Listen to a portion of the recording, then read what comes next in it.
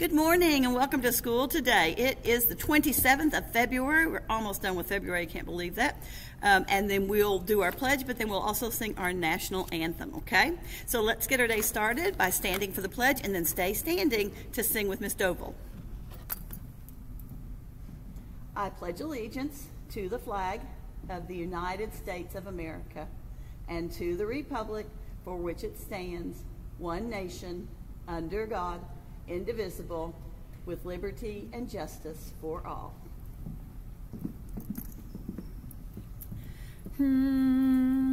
Oh, say, can you see by the dawn's early light what so proudly we hailed at the twilight's last gleaming, whose broad stripes and bright stars through the perilous fight o'er the ramparts we watched were so gallantly streaming, and the rocket's red glare, the bombs bursting in air, gave proof through the night that our flag was still there. Oh, say, does that star-spangled banner yet wave o'er the land of the free and the home of the brave?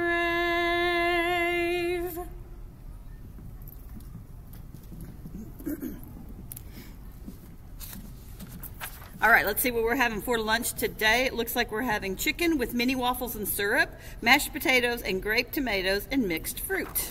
That's what's on the menu. We'll see what that says about that. So, all right, and let's see if we have any 27th birthdays. Oh, we do.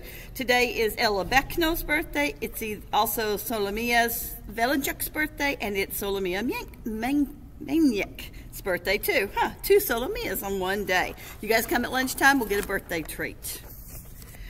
All right, our Black History Month quote is, if they don't give you a seat at the table, bring a folding chair. I like that. If they don't give you a seat at the table, then bring a folding chair. Shirley Chisholm, and she was the first black woman elected to Congress. All right, Friday's attendance, 92.6. If I round it up to the nearest tenth, that's 93. First grade was our weekly winner, and they'll be dismissed first. We had 1, 2, 3, 4, 5 perfect attendance homerooms. That was Arena, Miller, Perkins, Smitty, and Wicks. All right, let's see. Our manner of the week is, it is never okay to cheat at anything, okay? So that one we'll try to make sure that we always are being honest about what we're doing, okay? If that's taking a test, if it's doing a worksheet, playing a game even, all of those kinds of things. Please check Lost and Found for me, in case there's something else in there. Remember that the mission at Red Oak Elementary is to have academic excellence, stretching our brains, a nurturing environment where everyone feels safe, and then we want to be future ready, life ready, figuring out what our passion and purpose, looking for the future there, okay? All right, and then we have a word part today, chron.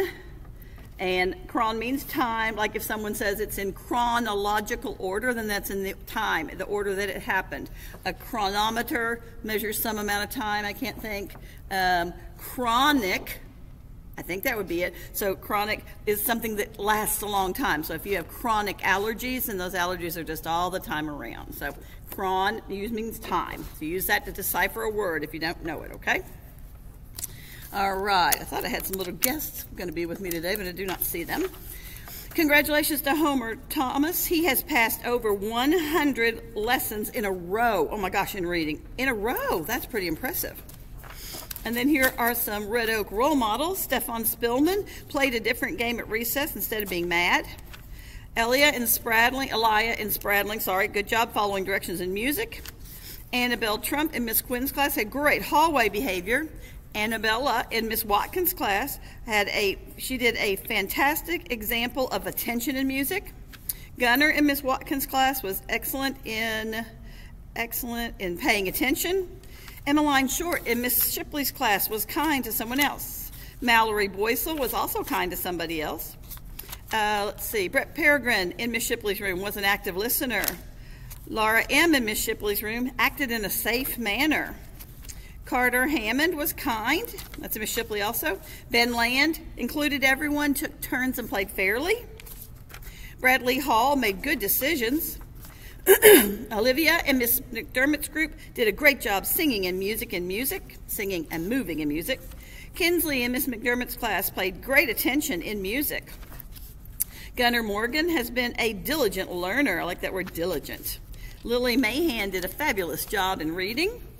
Kiana Herrera Rojas worked so hard in math. Lucy in, let's see, that's not the right, I think it might be Miss Denton's room. Great job singing and moving. I think that's Lucy Ludwig. Ryan in Miss Linton's class had an awesome first day in music. Ryan Moat. Kenna in Miss Quinn's class did a great job paying attention in music. Olivia in Miss Quinn's class, she had nice singing and followed the directions in music.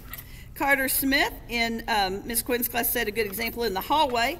And Edgar in Mr. Spradlin's class did a good job paying attention in music. Great job, you guys. Okay, I still don't see them, so we might just do that one tomorrow. Okay, I got a couple of jokes that people have given me. What is your friendliest organ?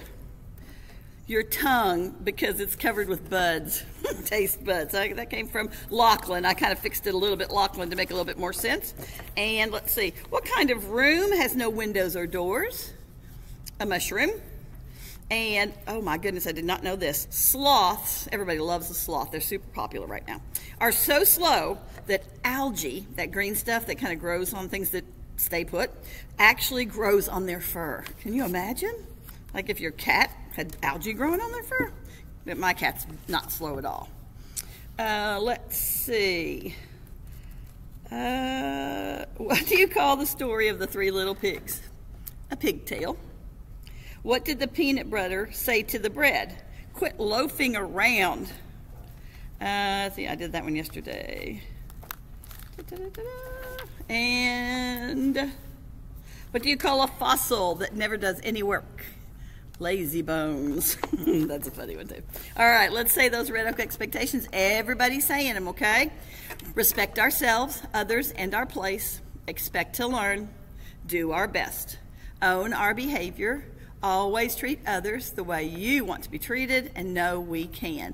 It is super important to me that you are kind to one another, that you keep your hands and feet to yourselves, and that you are silent in our hallways. Teachers, if you would, please make sure you check the memo and sign up for a listening session with me. Actually, it's anybody who wants to on our staff. Let's see. Do your work, do it well, and then I'll see you guys in the morning. Love you guys.